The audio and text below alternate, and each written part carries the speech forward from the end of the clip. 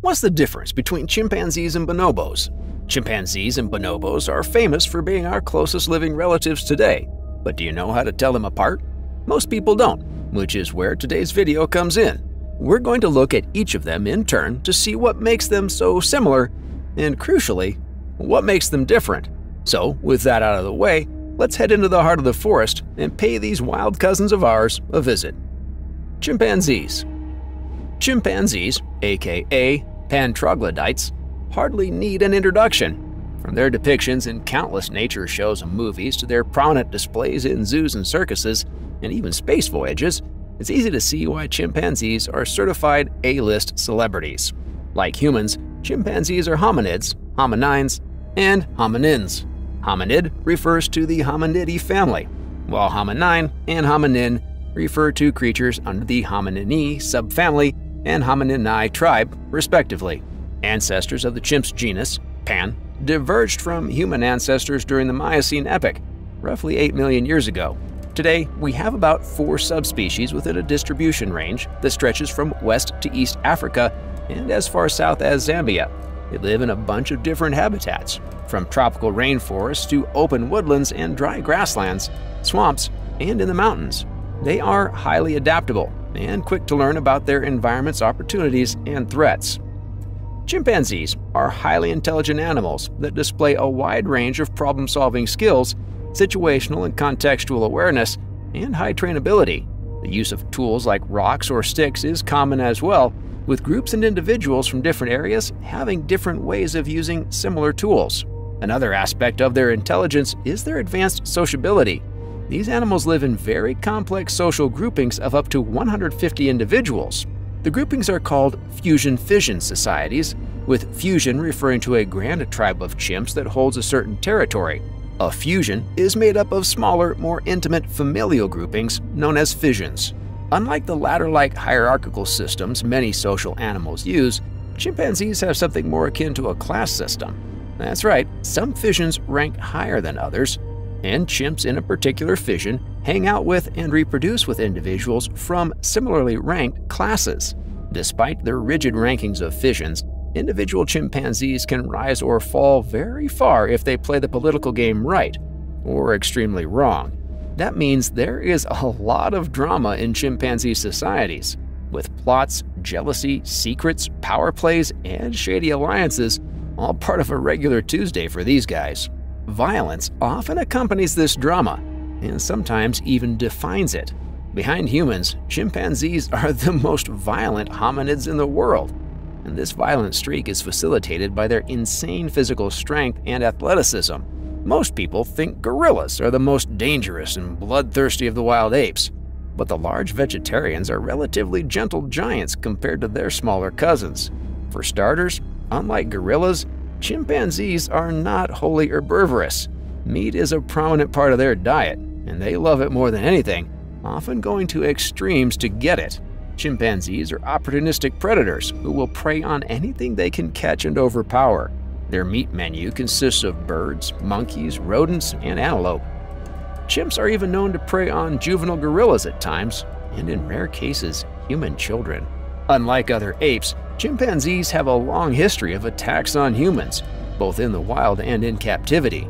They have been known to do everything from picking off people on the edge of villages to ruthlessly turning on trusted handlers at zoos and in homes. Some people who have handled and owned pet chimpanzees for years have suffered horror moments when their cuddly friends or research subjects bit their or their loved one's face off. However, the worst of chimp violence is often reserved for other chimps. Males in particular are the worst perpetrators of this. Most times, violence is used to secure territorial boundaries. Trespassers who violate these borders may find themselves on the wrong end of an ambush, because chimpanzees are not overwhelmingly huge fans of fair, single combat. Gangs of territorial chimps have been known to surround invaders, hold them down, and deliver brutal beatdowns using fists, teeth, sticks, and rocks. These victims' bodies are often left on the scene, almost like a message to other potential violators, meaning that chimps understand the difference between killing for predation and cold-blooded murder. At home, violence is used to establish dominance and jostle for rank. Young upstart males are always sniffing for weakness among their elders, while older males are always ready to deliver painful lessons.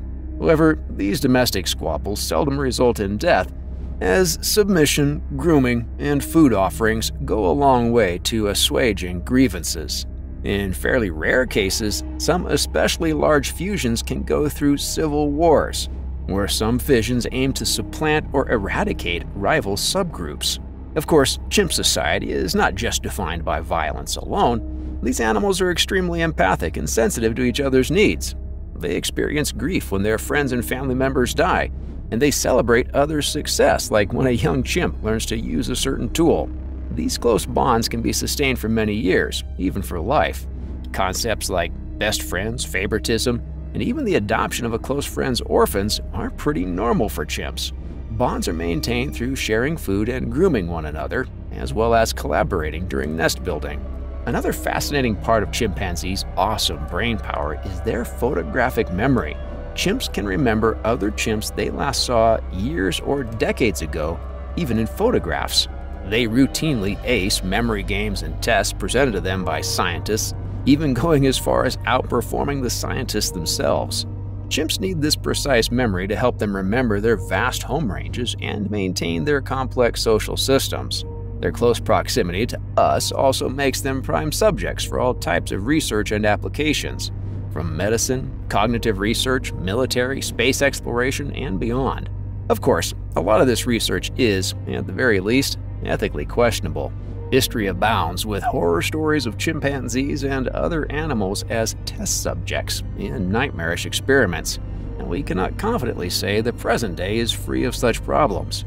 Chimps are also able to learn a bunch of skills, including party tricks and even acting on stage and in Hollywood. Movies, TVs, magazines, and limousines are all part of their habitat too, and they thrive under the spotlight as well as they do in the jungles of the Congo. They are truly remarkable animals. Bonobos. Bonobos, like chimpanzees, are part of the Pan genus. However, their full scientific name is Panpaniscus, not troglodytes. Of course, given their close physical resemblance to chimps, bonobos are also known as pygmy chimpanzees.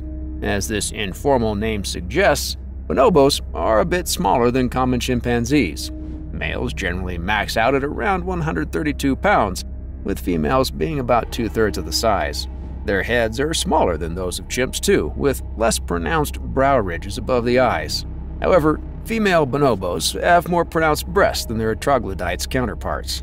Additionally, bonobos have far fewer numbers and much smaller distribution range than common chimps.